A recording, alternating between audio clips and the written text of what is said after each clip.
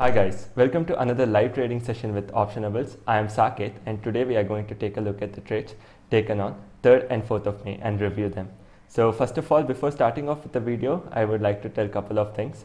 One, stay home and stay safe because it is really important for us to make sure that we come out of this situation with taking proper precautions. So if you're a market trader, then it is definitely important for you to stay safe, because going out unnecessarily is neither good for you nor good for the markets, because if you go out and if you become the cause for spread, then the markets is also going to react and come down.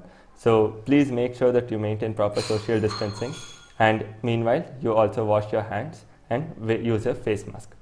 And coming to the trade, so the video recording of the trades weren't possible for last 2 days because we were testing out algos. So that's the reason we actually couldn't record the trades, but I have the end screenshots of M2M which I'll be posting. So we will be discussing what exactly happened on Monday as well as Tuesday. So on Monday till almost 2 o'clock, we saw some strong profit booking or selling happening actually.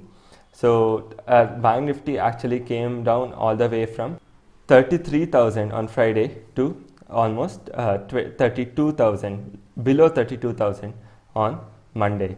So but later session we witnessed strong buying coming in post 2 o'clock. So we saw that market recovered almost 500 points post 2 o'clock. Around 1:30 Kotak Bank results came and it was disappointing, and Kotak Bank fell around 3%, which further pushed the Bank Nifty, and we saw some strong buying coming in during the last session. But on Tuesday the situation was completely opposite.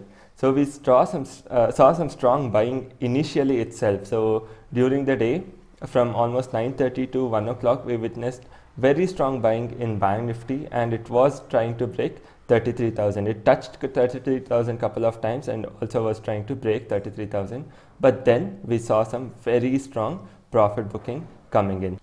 Bank Nifty in the last 2 hours fell as much as 800 points, and that is something you can now pretty easily expect from Bank Nifty, because it has been extremely volatile in the past couple of days, a couple of months actually, not even days. Yeah, before starting off with the actual trade, what I would like to tell is today we couldn't shoot, today as well as yesterday we couldn't shoot the video. We did shoot the video, but there was a lot of disturbance because in middle we had to test out few things, so we were just shifting between windows, and the video, there was a lot of disturbance in the video because we were shifting tabs, and obviously if we keep doing that you can't see the trade happening properly, and that's the reason we decided not to post the video, but instead we will be posting the screenshots of M2M towards the end of the day. So we will take the screenshot and we will post that, and yeah, so we'll begin with the trade review right away. So now we will discuss what exactly happened to the trades. So the first trade on Monday, so Monday we also entered a 10 o'clock trade because it had been quite a while since we actually entered a 10 o'clock trade, so we did enter a 10 o'clock trade, and as you know, there was a big V-shaped move, and which means we would have definitely gone in loss.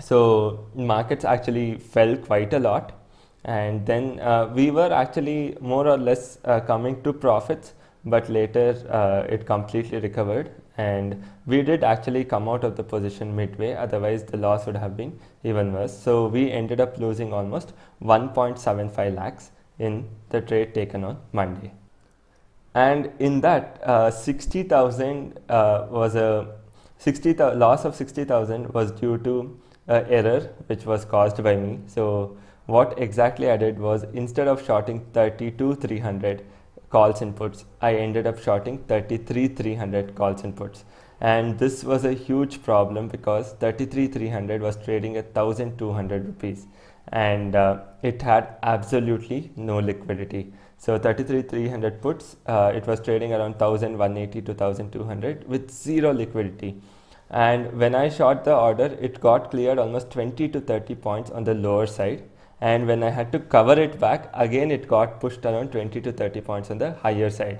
And during this, as soon as I shorted, the market also fell, which further gave me some more losses. So because of the small manual error which I caused, it costed us almost 60 to 70,000 loss, just because instead of 32,300 I shorted 33,300 puts.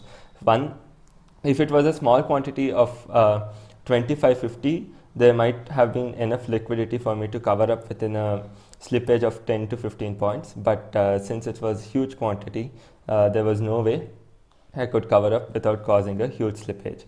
So with that, we lost around 1,70,000 on Monday, and Tuesday, that is today, we did not enter 10 o'clock trade. We decided to just go for afternoon session trade itself, and afternoon session would have given us brilliant profits, but yeah, unless we decided not to book it soon, which we did.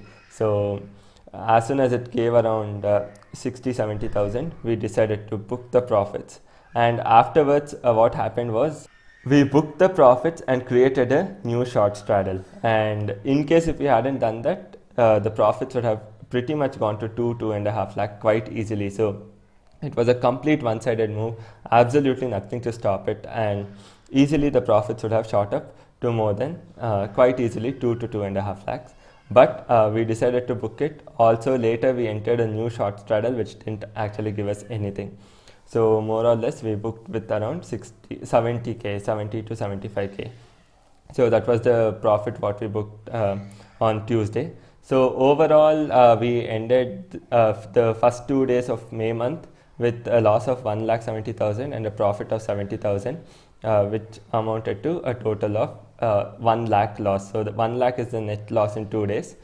So we will see how the trading will go on Wednesday as well as Thursday. So one thing I would like to tell is we couldn't shoot the video today, so hence I am just putting the screenshots of both the days due to some reason. And finally, if you're liking the content, please do subscribe to our channel, like the video, and we have also put down links to Telegram, Instagram and Twitter down below. Please make sure that you find them and join and follow us on the respective platforms as well. Thank you so much for joining. We'll see what happens tomorrow. Thank you.